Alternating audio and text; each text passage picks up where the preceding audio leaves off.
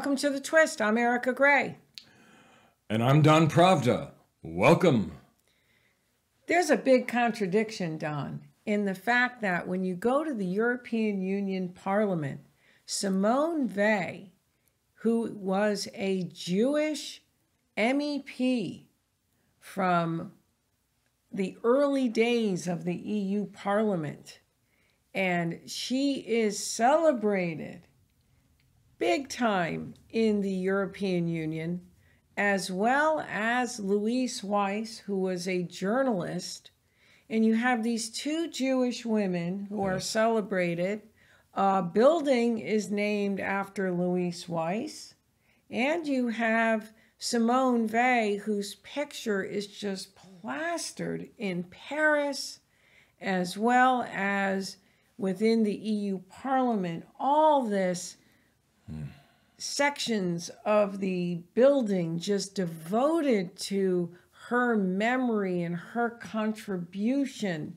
But yet, there is this firm stand on a two-state solution, which wants to essentially would lead to the possible destruction of Israel, because it's clear by the Palestinians in this that the idea is not to recognize Israel, but to rather eradicate the nation.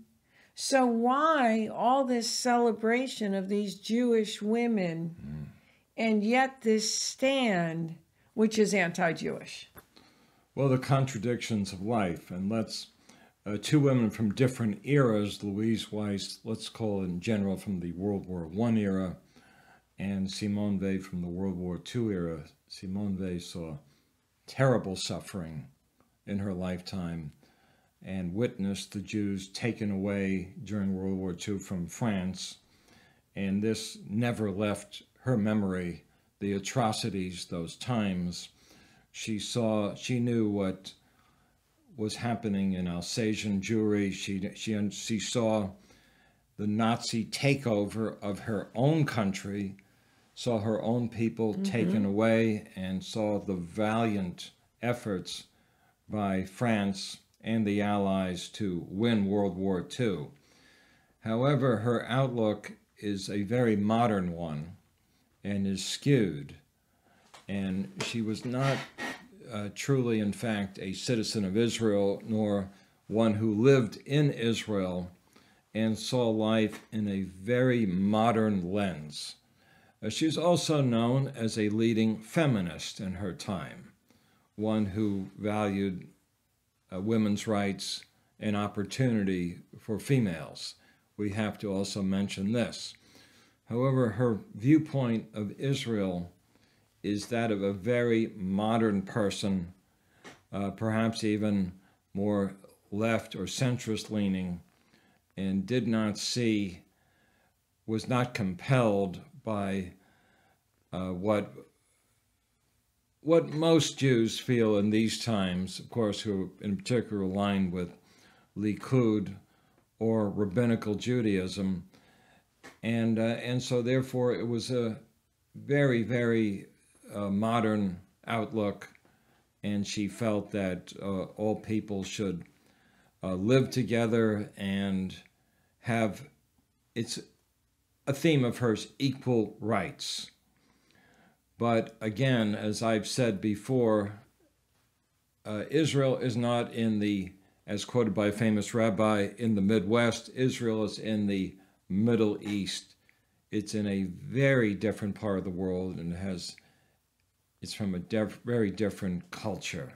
Well, Simone Weil also embraced European Union federalism, or European federalism. And her book on the European Union is actually listed in the European Parliament's and Council's 100 books, which is a real honor because those books are usually by EU architects or who would be considered an architect or someone who was one of the founders or key figures. But I can understand her actually embracing federalist ideology, which is the idea, or which Monet, or Jean Monnet, who is considered the founding father of the European Union, the idea was that if you pooled the production of coal and steel in France and Germany, you would prevent war between those two nations, which there was a history of.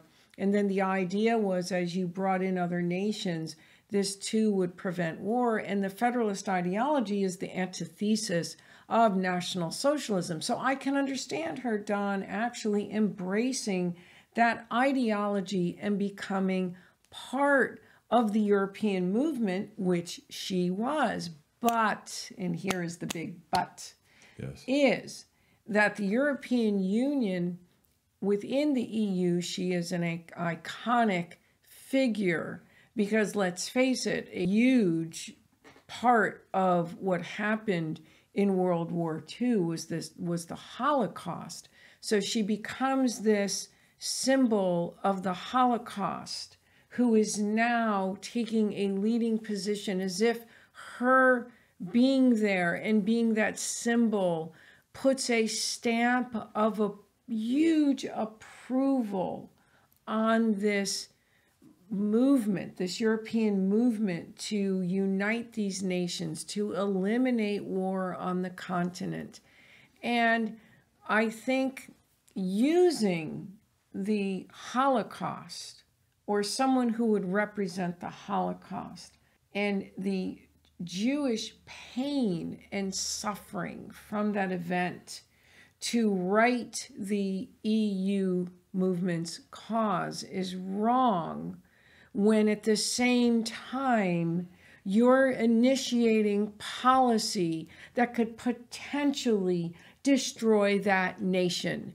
So their having her as that emblem is not so negative, in my opinion, if they were to truly continue what would be her cause, which would be for Israel or for her people.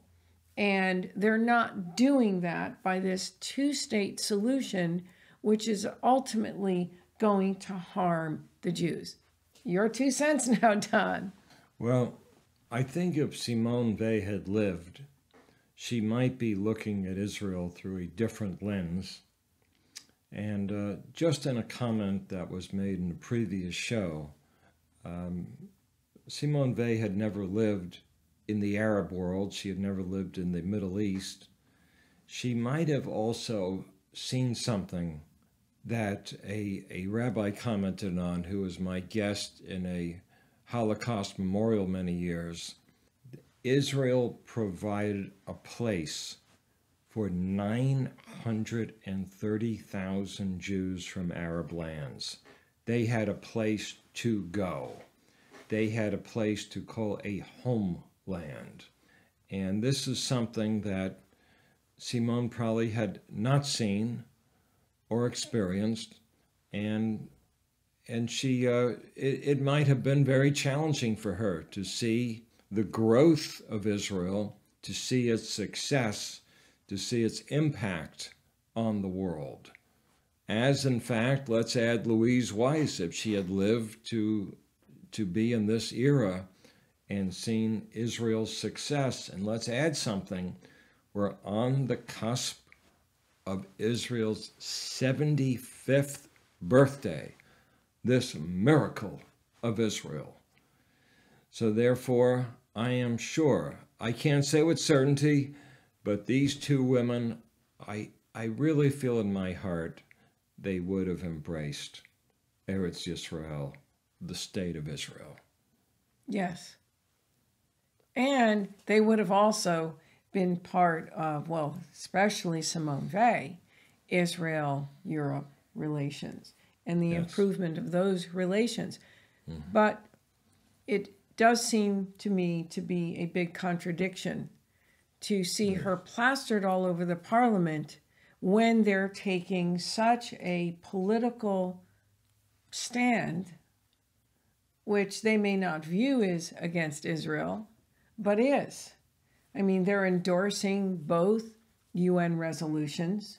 They're endorsing the idea of a Geneva Convention article calling the settlements occupied territory. I mean, they're embracing the rhetoric, they're embracing the propaganda, and it just is a big, huge contribution. So it almost seems as if they're using this woman and her legacy for just their own benefit, and they're really being hypocritical.